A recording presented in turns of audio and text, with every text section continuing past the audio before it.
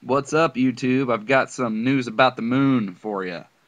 NASA, there is a giant square structure hidden under the moon. Huh. Well, now scientists are reporting that rifts across large areas of the moon's surface actually forms an enormous rectangle. The observed pattern of gravity anomalies on the moon is so strikingly geometric and in such an unexpected shape that it's forcing us to think in new and different ways about the processes operating on the moon and planets in general. Andrews Hanna told Space.com. New data from NASA's Grail mission reveals that Procelum is not round, but instead is surrounded by a strange, giant rectangle underneath the moon's surface. This suggests the ocean of storms was not caused by a meteor strike on the moon. Instead, it formed as the moon's surface rifted apart. This finding reveals the early moon was far more dynamic than previously thought, scientists added. I love it, because this stuff changes every day. Sure does. All they got are theories that change on a daily basis, man. And what's on to top it all off, these guys are liars. We've caught them lying. I love it.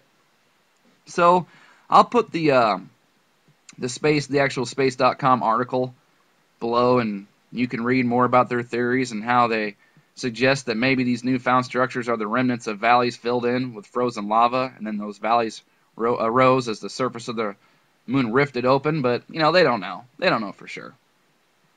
But I tell you what I do think is funny when they're talking about things like, giant rectangles. I think doorways. I think monoliths, which is funny because that's exactly what Buzz Aldrin, according to him, says is on Mars's moon. So why would our moon be any different? Because I don't know what that thing is. I don't know for sure, but I can tell you what it's not, what they're saying. They say it's a satellite. It makes me wonder if that's where we're getting our signal from. All this stuff we're seeing, all these just frequencies, all this crap, this reality that we're stuck in, just makes you wonder if it's being projected from the moon. I don't know.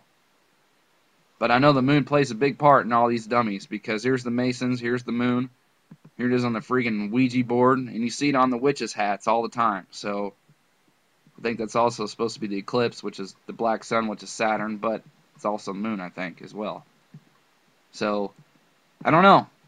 Just thought it was funny when I came across this. Wanted to pass it along. So, thank you to the members of this team.